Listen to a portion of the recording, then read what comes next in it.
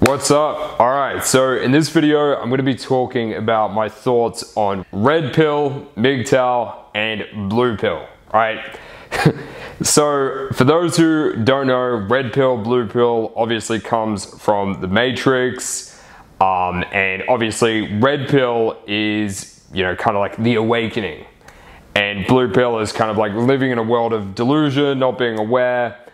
And then MGTOW is completely unrelated, right? MGTOW is like men going their own way. So I'm going to be talking about all three of these, going to be spilling my thoughts on all of them and giving you just a baseline perspective, right? So let's start with blue pill, shall we? So blue pill presents, it is like a lot of men in the world, right? Majority of men in the world that fall into this kind of Disney movie narrative of how relationships and love plays out, right? And how it works. And also this Disney movie narrative and idea of like females, right? And their psychology and what they want and what they're into, right? A lot of guys stuck in this blue pill kind of paradigm will have views like, oh, women just like, they just want nice guys, right? They just want guys that are just really agreeable, that'll bend over backwards. They fall into this kind of like idea of like the damsel in distress, and women just wanting like a man that's just gonna come and save them, right? Often they'll like bend over backwards, do all these things for her and think like that's what's gonna win her over, that's what's gonna make her attracted. That's what, is gonna like ultimately, like get the girl essentially, which obviously is just kind of like based on this Disney movie narrative, and it's really far from reality, and it doesn't tend to work out well for a lot of these men. They'll end up just giving their entire selves to women, just abandoning what they actually want, abandoning their purpose in life, and they'll say things like, "You're my whole world," and they'll also think that, sexually in the bedroom, they'll think a lot of women don't like things like getting their hair pulled or like getting choked or getting slapped, or like for them it's like, whoa, it's like they can't even comprehend that. To them that seems like so fucked up that a woman would want a man who's like dominant in the bedroom and stuff like that and throws them around. Like to them it's just like, what? Like surely that's not a thing, and surely you'd have to be really fucked up to enjoy that.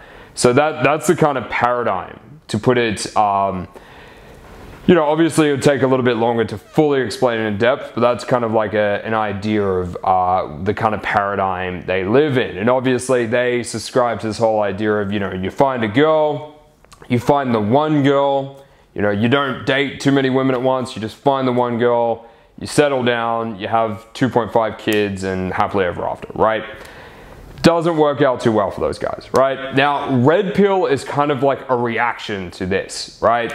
It's a bunch of guys that in the past, a lot of the times they've had bad experiences, right? They've been cheated on, or they've been in marriages where like the woman just really kind of beat them down and was like kind of abusive in a sense, like not physically, but like with their words, with how they treated them, and they just felt very like emasculated. So a lot of the red pill community is kind of like a reaction to that. They're very similar to like feminist extremists, right? And I'm not talking about the good type of feminists, I'm talking about the extremists, the ones that just hate men, right? They're kind of like that, but the male version. So, and there's some truth to some of the stuff they've stumbled across, right? They'll talk a lot about evolutionary psychology.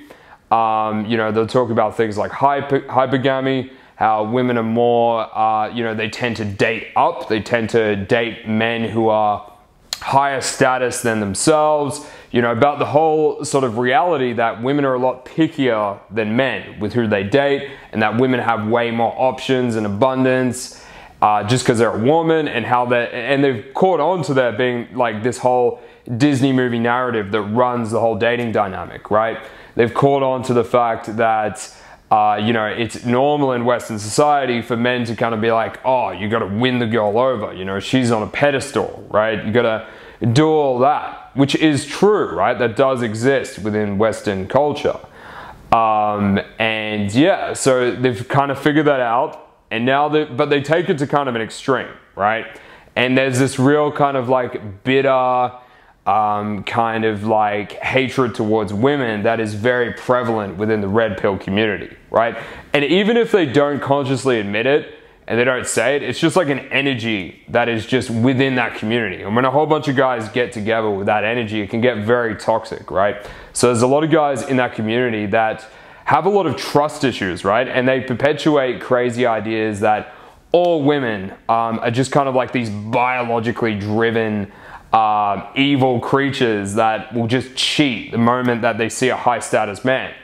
And the thing about that, and I've seen a lot of guys with these beliefs that subscribe to these ideologies, and it's like they're taking on a belief system, right? Essentially, they're taking on a belief system that, you know, all women are evil, that you can't trust them, that they're just like, women can't like love a man unconditionally, they can only ever love conditionally, only love a man when he's like high status and dominant alpha, and if he's not, they don't.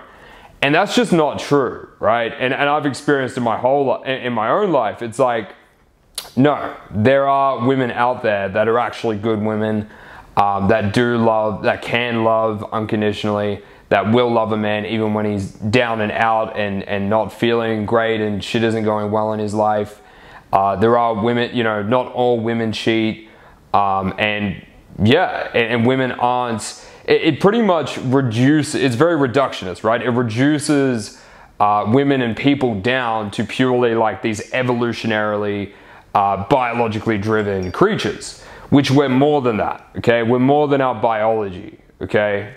Like, when you love someone unconditionally, you go beyond your biology. We can go beyond our biology, right? Look at like Buddhist monks, like, you know what I mean? It's like we're more than our biology. So that's the thing, right? It's very limited, and it can create a lot of trust issues and a lot of negative beliefs that reinforce themselves. Like, I know a lot of guys in the red pill community that subscribe to those beliefs, and they actually attract a lot of that in their life. They'll get with a lot of women that actually do end up cheating on them because they believe that women are, you know, evil and don't trust you, and they have this hate and resentment towards women. And of course, if you hate and resent women, you're going to attract less of them, right? So the good part of the red pill is they make you understand that, okay, there is this like imbalance in dating between men and women. Women do have a certain power at the beginning, at least, in relationships. It kind of flips a little later on.